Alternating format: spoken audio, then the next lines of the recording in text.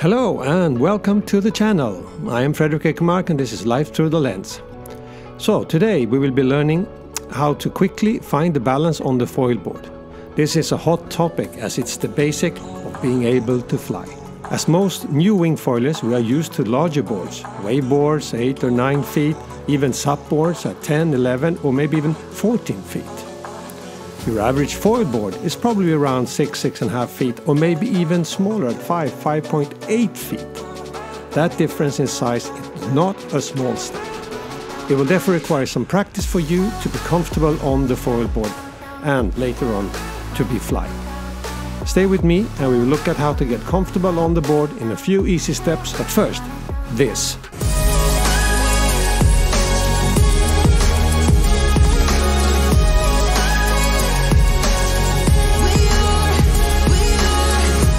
Let's talk about now how to get stable on your small board quickly. You want to memorize these techniques and then go out and practice them over and over and over again. That's the recipe of success. What are the conditions? What's the wind direction, waves, currents? Are there any allocated areas for water sports? And are there a lot of people in the water that will make it crowded? All those things you need to assess in the beginning to set up your stuff and get prepared in the best possible way.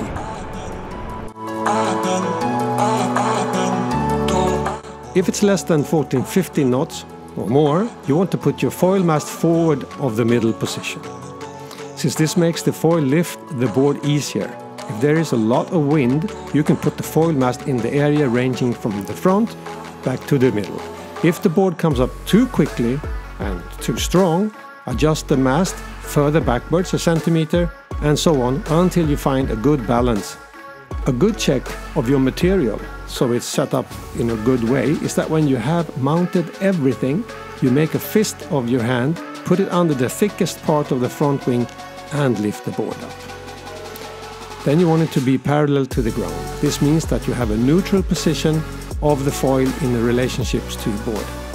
And now we are getting ready to go in the water again. So what I did to prepare to change a little bit from my setup, I got the 1700 and E-type fin. That's really nice and high aspect, but I put a wider and more supporting backstab to have a little bit more controlled ride.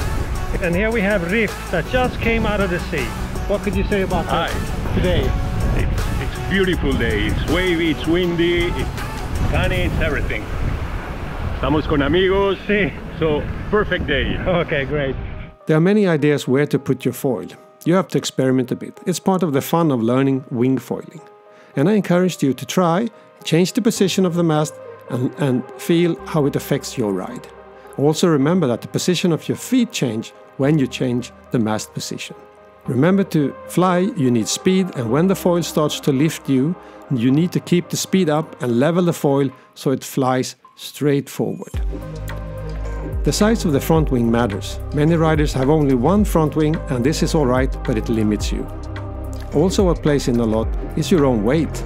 When you have light winds and you want a big 2100 to 2500 square meter front wing to fly earlier, and it's also much more stable, which aids you a lot when you are learning.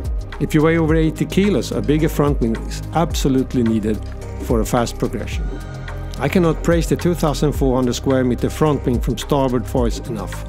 The width of the wing is an impressive 105 centimeters, making it very stable in every situation.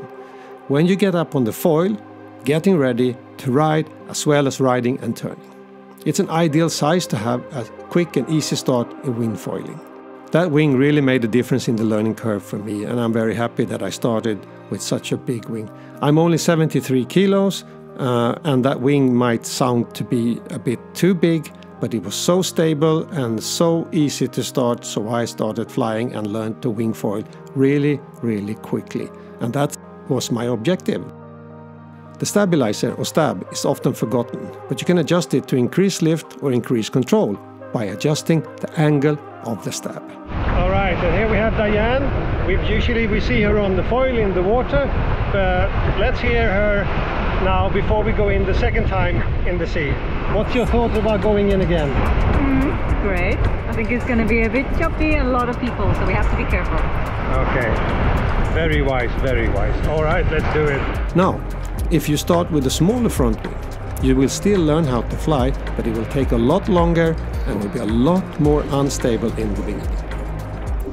If you want to be stable and get up on foil fast, you need a big front wing, 2100 square centimeters and up in size. However, I have after 10 months moved on and are riding now a 1700 square meter as my primary wing. When your technique and stability is good enough, smaller material works. I will talk about the progression to smaller material in a coming video.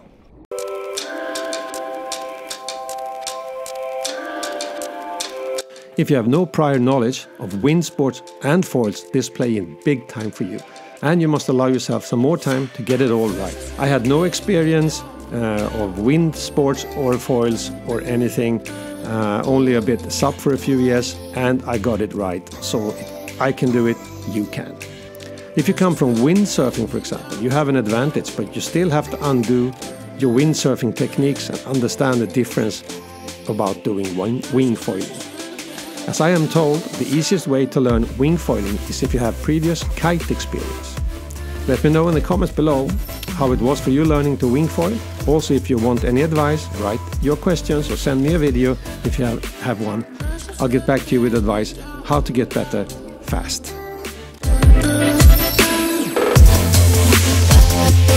An obvious but sometimes underestimated way to get the balance quickly on the board is to rest on the wing while kneeling on the board before standing up. The support of the wing makes you stable, and if there are waves, shore breaks, the support of the wing is crucial.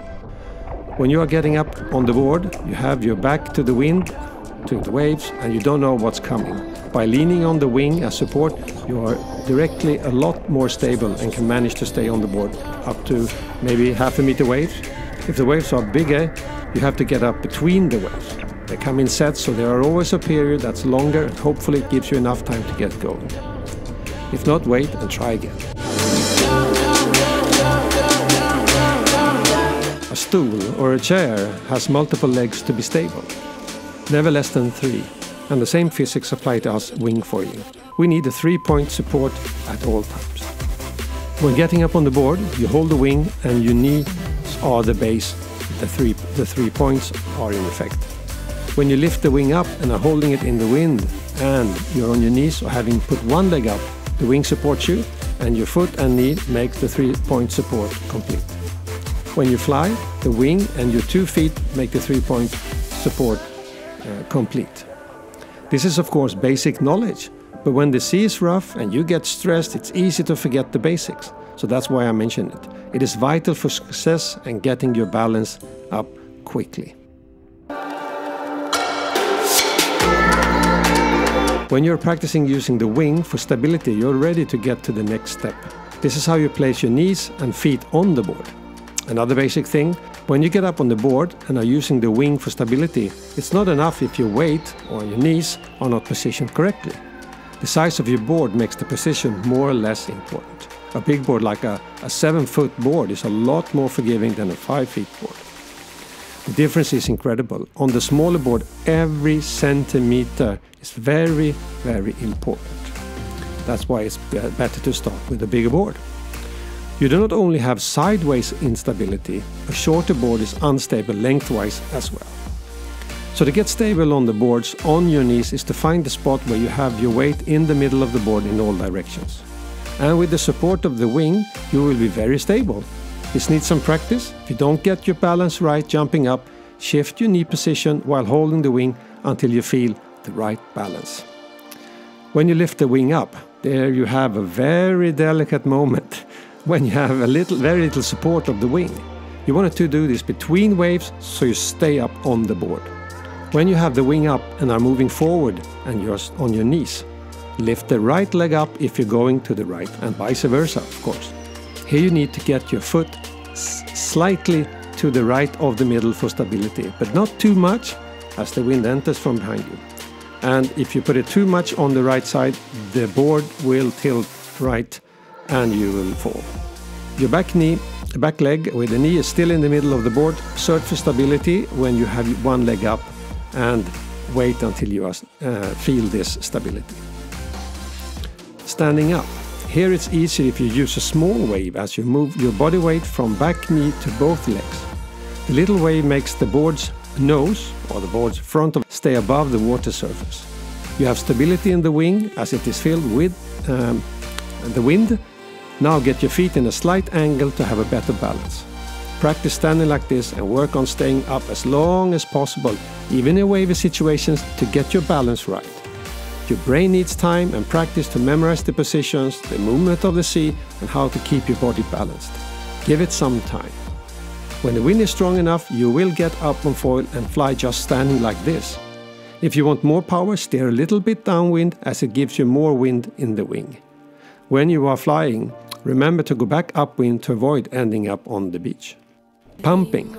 When you have a really good balance standing up, you have the possibility to fly earlier or with lower winds by pumping the wing. This movement makes you a lot unsteadier on the board as your arms pump the wing, so save this for when you have the stability needed. Otherwise you will fall, or you will most likely not fly because you do not have the correct balance needed. Riding the foil.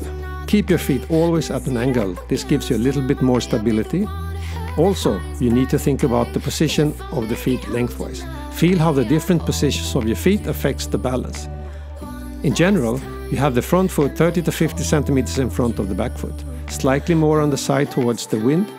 The back foot in the middle of the board, put it on top of the foil mats. That is a good place to start. The balance upon foil is a skill you learn by practice.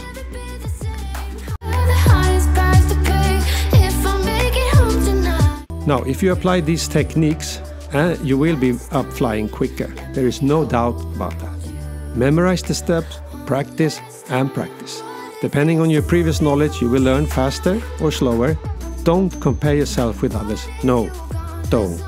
Make your session today better than the session yesterday. That's the objective. Get better every day and you will be an awesome wing foiler and you will enjoy all the benefits of this fantastic sport. Alright guys, this was all from me today. Thank you for watching. Leave your thoughts and questions in the comments below and I will get back to you. If you like this video, give it a thumbs up. If you want to see more videos, consider subscribing and hit the bell to get notified of new videos coming up.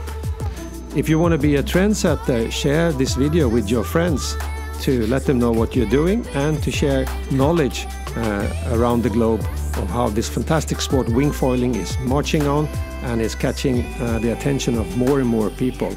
So support the channel that way and yes, thank you. I will see you in the next video. Stay safe out there. Over and out from Life Through the Lens.